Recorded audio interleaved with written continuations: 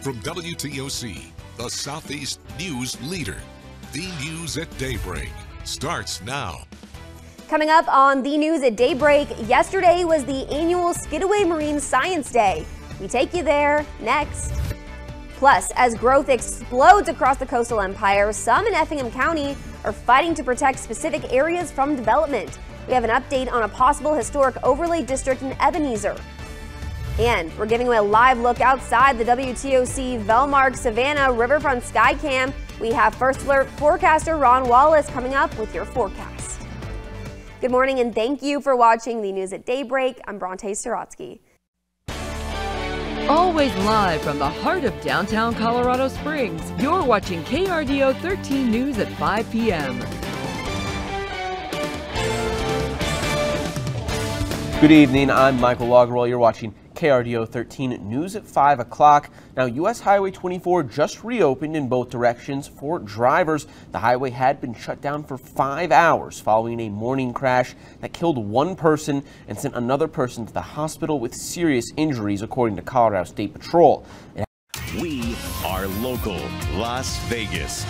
Fox 5 News starts now. What we do know is he showed up with multiple passports with different names, an unregistered vehicle with fake license plate, and loaded firearms. The Riverside County Sheriff is referring to is a Las Vegas resident, and Saturday deputies took him into custody for bringing multiple guns to the area near a Trump rally. That was a day after his arrest. His intentions still remain a mystery.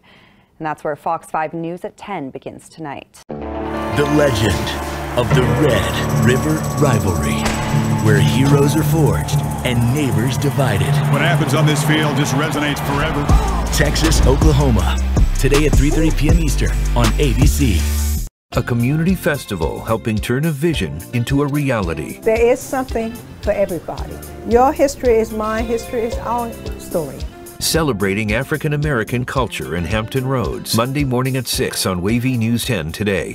The most watched News at 10 is Action News at 10 on PHL 17 with anchor Shari Williams. Here are some of the stories that we're following for you right here on Action News. Meteorologist Adam Joseph. Few high clouds to the north, but overall that clear sky continues. And sports director Deuces Rogers. Decisions will have to be made about the quarterback, free agents. Stay informed with a team to trust at 10. Action News at 10 on PHL 17. Every morning is a delicate formula. Some parts are instinct, others demand our fully awake attention. Then there are forces at play that may feel completely out of our control. No matter what, you gotta try your best to start strong. Because we have people depending on us to provide, protect, make a plan. Being someone others can turn to, helping form a plan for whatever is happening outside the protection of the home you've built, offering clear and specific guidance, pinpoint by pinpoint, so you can stay focused on what instinctively matters most. That's what you'd do, so that's what we do. Turn to Pinpoint Weather. Queen City News every morning.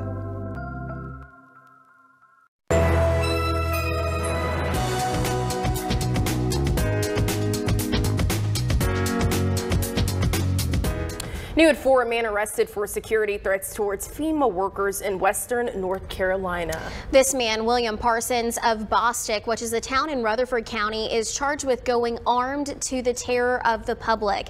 Deputies made this arrest after dispatchers were told about a man holding an assault rifle and making comments about harming FEMA employees. This arrest prompted a pause in some FEMA recovery efforts and called workers there for Helene victims back to hotels. Now all of this comes after FEMA workers in western North Carolina have been targeted with misinformation and rumors about the federal government's recovery operations. An evolving issue. I'm Cadence McKenna, your neighborhood reporter in Woodway, telling you about a rising issue in our schools and how the school's police department is tackling the problem. Memories up in flames. I'm Mark Monroy reporting in your neighborhood of Mexia. A Friday night fire leaves the community in shock. I'll show you how our neighbors are lending a helping hand.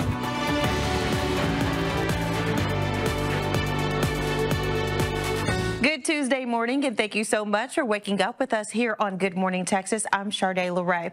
Well, it's been a hot couple of days, especially over the weekend, but Josh is promising a cold front here pretty soon. Let's take it to weather with the latest. Good morning, Josh. Well, good morning, Sharday. And we do have the cold front on the way, but first we got to get through another hot one here today. Covering news across your hometown. We're working hard for you. This is WHSV News at 5. Big economic news out of Augusta County. Dairy product manufacturer Shamrock Farms will be putting over $50 million toward expanding its manufacturing operation in Augusta County. Thanks for joining us this evening. I'm Chelsea Church. And I'm Caleb Peak. We're glad you're with us tonight. Covering news across your hometown. We're working hard for you. This is WHSV News at 6.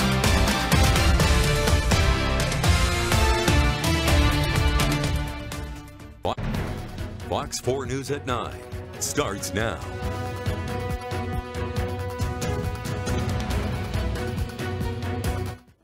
Good evening, and thank you for joining us tonight. I'm Dax McCoy. We begin this evening with new details and dramatic video of events leading up to and including a fatal officer-involved shooting.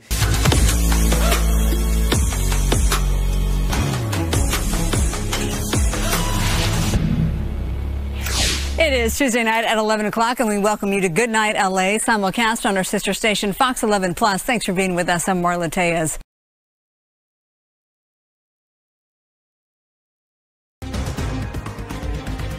Coming up on WXXV News 25, as the countdown to the election ticks closer, Vice President Harris and former President Trump are focusing on engaging key demographics while also expanding their reach. We'll have the latest from the campaign trail. And in sports, we highlight the upcoming slate of volleyball state championships, featuring a few coast schools. And Long Beach Mayor George Bass sat down for an interview with Grant Chigazola to talk about why he's not seeking a third term. WXXV News 25 starts right now. Your news live right now. WXXV News 25. Good morning, South Mississippi. A happy Thursday to you. Thanks for joining us for WXXV News 25 at 7. You're watching News 12 at noon. This is the place for the latest news from around the Tennessee Valley and North Georgia. Good afternoon, everyone. I'm Kay Blevins. Thanks for joining us for News 12 at noon. Amelia Greer has the afternoon off. From the News Channel 5 Network, this is Talk of the Town. Good morning, everybody. I'm Heather Mathis. And I'm Leland Statham. Thank you for being with us today. Got a good show ahead, and who doesn't love pizza? I love pizza, and if you're a pizza lover, this weekend is for you. We're on your block, around the clock, on air and streaming live. CBS News Detroit at 5 starts now. And welcome to CBS News Detroit at 5. Thank you for joining us. I'm Terrence Friday. And I'm Meredith Bruckner in for Shayna Humphreys. Authorities in Wayne County are investigating a mystery in what's described as a normally quiet neighborhood. Yes. You're watching KESQ, the Desert's news leader. This is News Channel 3, live at 6. New information tonight about the 19-year-old man killed in a motorcycle crash in Palm Springs this week, all new at 6. We're hearing from a local coach who knew him. 911 phone lines have been impacted in several communities around the Coachella Valley. Tonight we continue our investigation as to why it continues to happen and what officials are doing to prevent future outages. And a News Channel 3 exclusive tonight, Naval Journey. Our Peter Dow boards a warship for an in-depth look as hundreds of sailors and Marines, many of them stationed in 29 Palms, work to protect the United States at sea.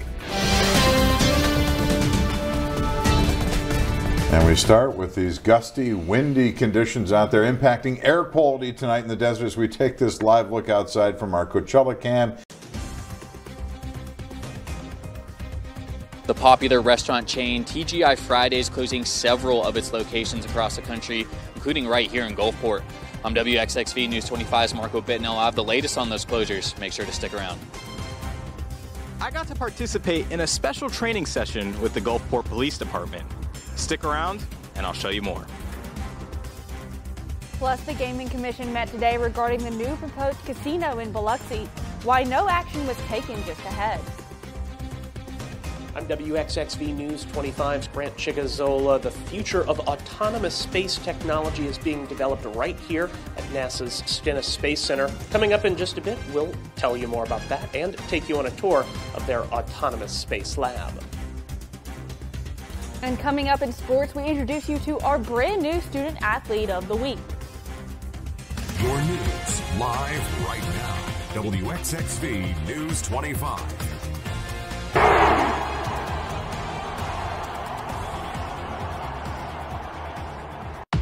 WTKR News 3 at 10 starts now. Good evening, I'm Pari Cruz. So glad you could join us. We begin tonight in Newport News. The mother of a Menchville High School student that died at school is now suing the school division, the city, and several others. This is Boston 25 News at 10, your local station. Tonight in Boston 25 News, a 4-year-old girl is dead. Her father facing charges. Details on the case ahead.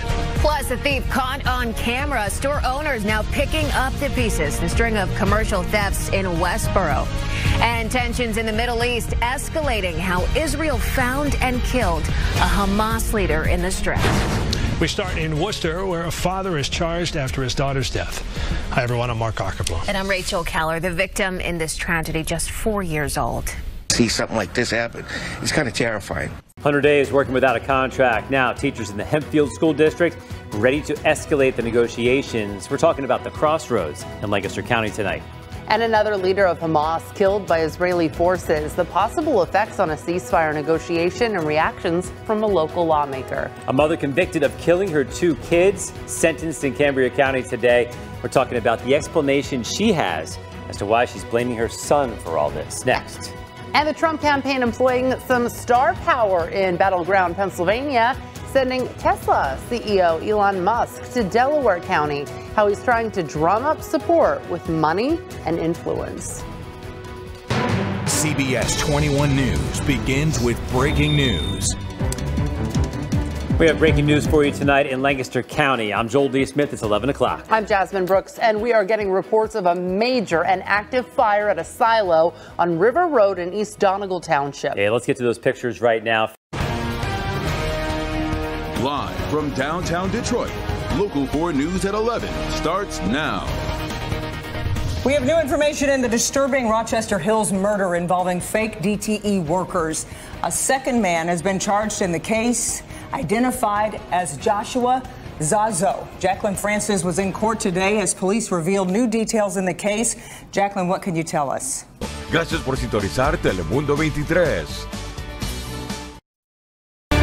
Hoy, hace 35 años, el terremoto Loma Prieta sacudió el área de la bahía. Personas en la costa central recuerdan tal día. La oficina del sheriff del condado de Monterrey junto con la fiscalía anunciaron el arresto en un caso de homicidio que estaba sin resolver de hace 30 años. Autoridades en Santa Cruz dicen que ha habido muchos robos de las bicicletas eléctricas en la ciudad y la gente en el área que usan este tipo de bicicletas muestran su frustración. Estás viendo el noticiero Telemundo, Costa Central. Hola, ¿qué tal? Les saluda Natalie Gutiérrez. Bienvenidos al noticiero Telemundo Costa Central. Sandy Santos tiene el día libre hoy. Un gusto estar con ustedes este jueves.